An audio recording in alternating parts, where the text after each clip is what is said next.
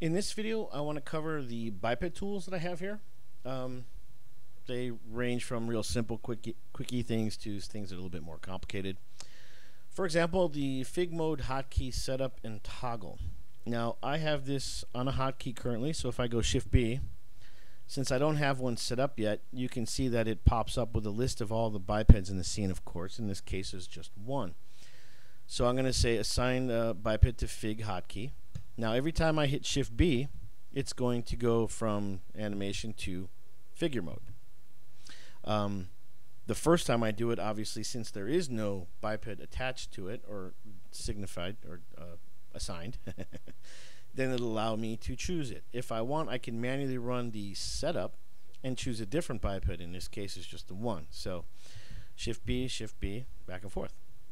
So there's that. Now, the Hyper Bip Selector, see I have it here as well. I can double click here, click that. This will allow me, I mean, you've probably seen the jam tools of this, and they're awesome. I just wanted to do a little different flavor of it that was more in line with the way that I rig, but it kind of works for anything.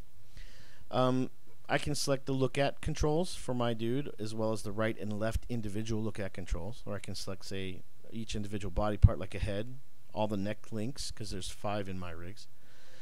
I can select the clavicle. I can hold control and select multiple objects. I can right click on an arm and say select left arm, hold control and select right arm. You'll see it doesn't include the fingers. I'll show you why. Center of mass, pelvis. Now I can grab the first spine link here, or I can grab the top spine link because let me put it in figure mode here and show you why. As you can see, the way that I rig, the top spine link covers the entire upper part of the chest, because I mean that really doesn't deform anyway. Your rib cage pretty much holds that area pretty solid, so I usually do that. So and then the first spine link I typically use as like the top part of the pelvis, so I tell my animators not to touch it, to basically use it as a last case scenario. And then I use the middle 3 to do most of the actual bending. So if I click this, you'll see it'll just grab the middle 3. If there's 20 spine links, it'll grab all the middle ones, leaving the top and the bottom one alone. So I can grab those 3, or the top, or the bottom, or I can click this and grab everything except for the bottom, because like I said, I don't use that for animation. Typically because mocap usually doesn't get mapped to that particular joint. But I can hit control and click that and get that as well. Okay. Also, I can right click on the center of mass and say select all, but what it's doing is it's selecting all the animatable parts.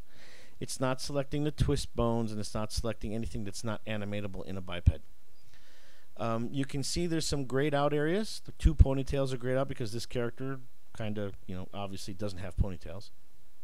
Also, he doesn't have a tail or horse links for the legs. If you click right here, you'll see you get the finger selector. Now in biped you can have up to 4 fingerlings because you can do metacarpals. And what you can do is click that to select an entire finger, like so. Or you can click on individual finger links, or I can click this, control, and click the other ones if I want. Click the palm. You can get the thumb. You'll see how these are grayed out because there's only 3 links. If you have only 1 finger, it'll only show 1 finger. So it depends on what you got going. Also, you can see there's 3 buttons for props. Those 3 buttons allow you to select the props that are active. Now, you can also create extra bones with biped, which fortunately at this point finally works, and works very well from what I've experienced so far. But there's no way to directly access those through MaxScript yet, or at least I don't know yet. No one's told me how to do it. So I'm still looking into that. But I haven't looked really hard because I've been really busy trying to get everything else to work. But, watch out for updates. Now, you'll see this drop down right here. And what this drop down allows you to do is run particular tools, whatever tools you might have. So in this case, I have this character. If there was more than one, they would be listed here.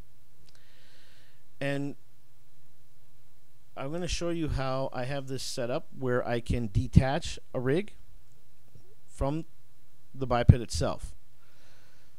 this allows me to, you can see how quickly I can move no matter how much deformation is happening. It's not going to bother me because it's all offloaded. But what I can also do is reattach the deformation rig, so it'll start moving with the biped again. And you can see I've got other flavors here. These are all inactive in the script that you guys have, or they might not be. Because what I'm going to do is I'm going to put these in an INI file so that, you know, if you have a different type of rig that you want to attach or detach, you'll be able to do it from here, or run any real tools that you want on a biped. But basically, like I said, you know, this allows you to, say, detach a rig and then reattach it at any point. What's cool is now I can take this rig and delete it and merge in an updated version and then just reattach it. That way, I don't have to do any loading or saving of animation. It's all the same animation. All I'm doing is removing the deformation rig and putting it back. So that's the Bip Selector. Let's see, toggle. These are just hotkeys, so you can do posture, copy, and paste opposite. You can just put those on a hotkey rather than having to go here and, you know, create a collection and then hit copy and then paste, blah, blah, blah. So that just makes that a little easier. Also, I added these two scripts: select all animatable biped objects, which is the same as right-clicking all on the Bip Selector. And then I also have this, where you can select all the animatable biped and it'll select all of its keys. I can't remember why I created this script, but I do know that I had to do it for some reason. Sorry. I think it was so that I know that I have all the keys selected so that I could shift the animation, but to be honest, I don't remember why I created it. But so those are all the individual biped tools. Actually, what I might do is just jump into the cloth tools, because there is this tool here called Prep Bipeds for Cloth Sim. What this does is, as you can see, the animation starts from frame 334 and goes to 422. What I can do is select, I'm going to go ahead and select the center of mass real quick. I'm also going to hide these drivers here. And what I'm going to do is I'm going to just double click on this, and it's going to say you're about to prepare a biped. Is, you know, if you have multiple selected, it'll do multiple. Sure you want to continue. I'm just going to say yes. And what it does is it saves off the range that you originally were working in, and then goes back, I think, 20 frames and puts a figure mode. This is awesome for doing cloth sim. So you can see here from 334 to 422, I have the same animation, but all the other keys have been deleted, and I can see now that I'm going from the figure mode that the biped originally was created, and then I'm transitioning into the start of the animation, and then the animation is happening. This is great for doing cloth sims because you're starting from your neutral pose, but it's at the location where the animation is starting. You can see the center of mass isn't moving at all, but the rest of the body is, and then the animation starts. So those are the biped tools. The next video will cover all of the different bones tools that I have.